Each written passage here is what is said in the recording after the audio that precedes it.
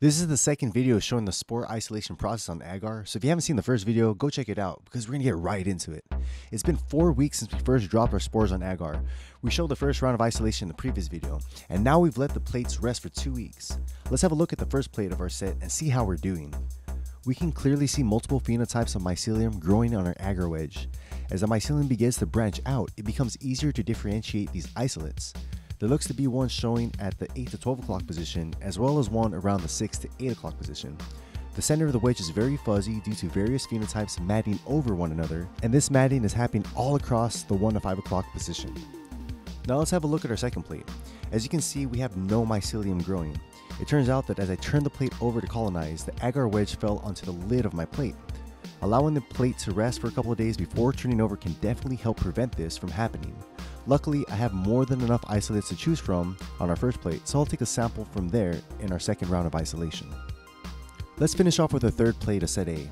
We can again see multiple isolates showing on our dish, so there'll be no problem making a transfer from this plate. We'll go ahead and move on to our next syringe.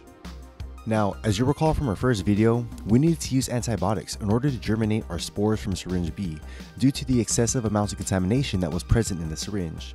And while we were able to successfully germinate syringe B, I've decided not to include subsequent isolations of that syringe in this video for the sake of time, but the principles are the same as we'll continue to see. So here's our first plate of syringe C. At first glance, it's not very easy to see any isolates to choose from. In my experience, this is just another indication of phenotype matting, so we'll just have to choose a small sample at random and see where we get in the next round of isolation. Moving on to the second plate, again we have no mycelium, and as you may have guessed, our agar wedge fell onto the lid when I turned the plate over, so I'll just go ahead and take a sample from one of these other plates in the set in this next round of isolation. So let's go ahead and finish off with the third plate. And just like our first plate of the set, this dish doesn't have any notable isolates forming either, so we'll take a sample at random from this dish and see how it does in the next round of isolation. Okay, so here we are with our first plate of syringe A, and looking for a piece of mycelium to isolate. I found this little piece here, so let's go ahead and sector it off and transfer it on to another plate. Now let's move on to our second plate. This one we have some pretty good mycelium to choose from, so I'm just going to choose this little sector here, and I'm going to take another sample from that same plate for our third dish and place it onto a new plate. Be sure to change your scalpel blade when working with different strains of mushroom. So here we are with syringe C, just finding a piece at random, putting it onto a plate. Same thing with this second plate, and taking another sample from that second plate for our third plate here. Plopping it on, and that's it. I'm good to go. So here I am labeling my plates. I'm beginning to add a numerical value on the right hand side of our letter, just so I can determine which plate is which to help me, for future isolations. I've done the same thing for our plate set C. And one thing that I didn't show that I did while these plates were incubating is I added a numerical value 2 on the left hand side of our letter, just to show me that this is the second round of isolation I'm working with. So here we are with the first plate of syringe A, and you can already see that this mycelium is already beginning to have a lot more uniformity. So we're getting closer to actually having a pure isolate with this dish. Let's move on to the second plate. And here we'll also see that this mycelium is having a lot more uniformity. So we probably don't have that many more isolations that we need to do for these plates before we get to a pure isolate. And here we are with our third plate. Now we have a little more variation on this plate, but there is a strong sector that we can choose from right there towards the bottom. And we'll go ahead and choose this for our next round of isolation. So here we are with the first plate of syringe C, and still pretty fuzzy. I do see something here around the 6 o'clock position that we can choose from, but nothing stands out too significantly. So let's go ahead and move on to our second plate. Here for our second plate, still pretty fuzzy. I do see something here around the 9 o'clock position. I think I'll take a sector from that for the next isolation.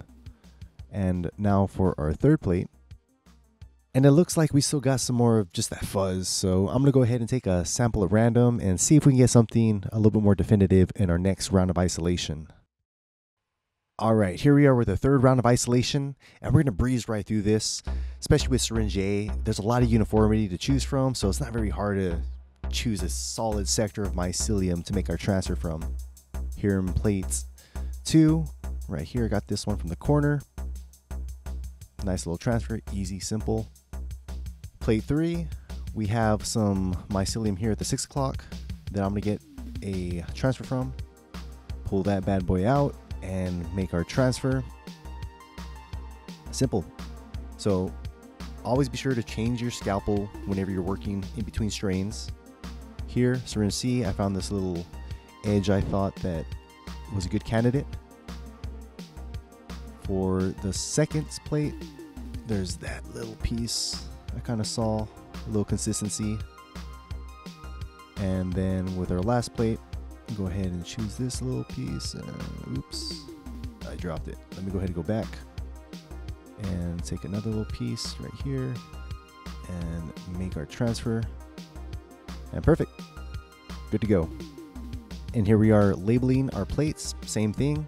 Left hand side of the letter is our round of isolation and the right hand side is the plate number. All right, and here we are, week 6. It's been a week since our third round of isolation, and we're gonna have a look at our plates. Here's the first plate, syringe A, and ooh, we got nice ropey mycelium.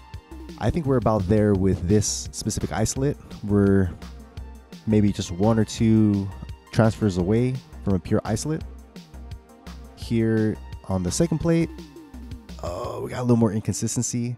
Sometimes we take our transfer and there is something that piggybacks on with the transfer. It may not look like it, but when we see the progression, it's very apparent. Here on this third plate, looks like we got 2 different isolates forming, so we can choose either or both. If you got spare plates, hey, have at it. Here we are, syringe C. And look at this. Now we can kind of see a lot more consistency with mycelium isolate starting to kind of get out of that mucky fuzziness that's been all over our transfers with this syringe C. And the same thing with our second plate here. There's a lot more consistency with the mycelium as it's growing, so easier to sector it out and choose from. Here on this third plate, you can see that we have some bacteria that got transferred over, but still some solid mycelium, a little more uniform to choose from. So I'm really starting to love the progression of this syringe. All right, here we are, 4th round of isolation. Let's go ahead and get right into it. Syringe A, first plate. We're gonna burn right through this. We got easy, solid mycelium to choose from. I mean, right here, very easy. Just take that little piece from the right hand side and plop it onto our plate. Now moving on to our third plate of, oh my God, look at that. Look at that. That's gorgeous. That's gorgeous. Transfer that over. Now, you gotta change your scalpel. You gotta change the scalpel in between, of course. Syringe C. Here is the isolate starting to show itself. Transfer that over from the first plate. I'm gonna move on to the second plate here. Again, very simple to see where we want to sector our mycelium from. So I'm gonna go ahead and get this piece right here. And I pierced it too deep on the agar wedge, so I was having trouble getting it off, so I use the side of the jar to kind of help me. And for our third plate, just gotta avoid that little colony of bacteria that formed. Very simple transfer though. And we got it on, and that's it. All we gotta do now is just label our plates, and we're good to go. Now, this video is donezo. We got one more video. I know I said 2, but we're gonna make a third one. Plot twist, this is a trilogy. Next one's gonna be very quick, very simple, to the point. We're gonna get these isolates into agar slants. So stay tuned for that. And as always, consider supporting our shop at freshcultivators.com for all your mycology needs. Your contributions are greatly appreciated. Thank you so much. Much love, and we'll catch you here in the next one.